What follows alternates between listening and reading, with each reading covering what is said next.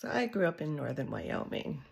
So my only exposure to the flamingo was yard flamingos.